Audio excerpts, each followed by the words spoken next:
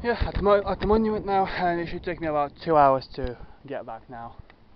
So I'll probably be back about maybe 10ish minutes past 7, something like that.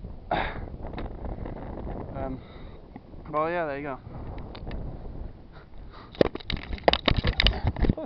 And then the two guys that were walking just in front of me on the way there, and then they took a break. I overtook them, and then I took a break here, and then they overtook me, and they went there. And now, well, we kind of just came out of the same shop, and they're just ahead of me right now again. But I don't think any of us will be taking any breaks, since there's not much need after that hill.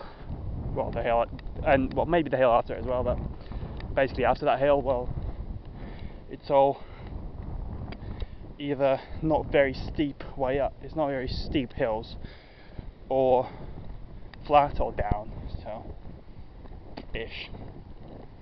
Yeah, there will be one or two, but yeah, so well. Okay. And then yeah, I think that tunnel that I was saying I'd look at, it was on the other side, but I can't remember, but whatever, you know, I'll see it. And yeah, maybe go have a look at it. Okay, well, so yeah,